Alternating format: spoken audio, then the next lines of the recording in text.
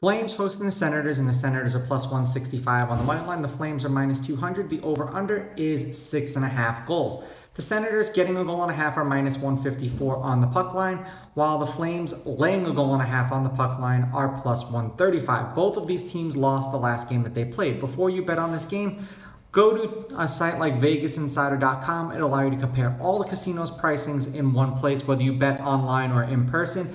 And then go to a site like Covers.com. You can compare how these teams have done individually, head-to-head, home, away, money line, puck line, over-unders. It's a very useful tool and it's totally free. Head-to-head, the home team is 6-4 in their last 10 games. The Senators have won the last 2 games that they played against the Flames. The Senators are 7-3 against the Flames in their last 10. The underdog has won the last 2 games. The underdog is 7-3 on the money line.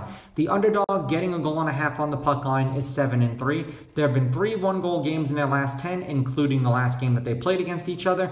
The over-under is 4-4-2 in their last 10 meetings, and the under 6.5 goals is 6-4 in their last 10. The last game they played, the Senators beat the Flames 4-3 in overtime. The game before that, the Senators beat the Flames 4-1 in Calgary. The game before that, Calgary beat the Senators 4-0 in Ottawa. And the game before that, they beat them 6-1 in Calgary. Now, in their last handful of games overall, the Senators are 6-4 in their last 10. The last 2 games that they've played have gone over, and the over is 7-3 in their last 10. We've had 7 goals, 9 goals, 5 goals, and 7 goals. The Senators have these stretches where they score 5+ goals. So they've scored 5 goals or more in 6 out of their last 10 games. And a couple of those games they were shut out, so it's sort of like hit or miss with what version of this team you're going to get.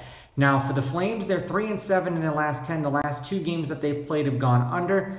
The over-under is 5-5 in their last 10. We've had 4 goals, 1 goal, 9 goals, and 3 goals.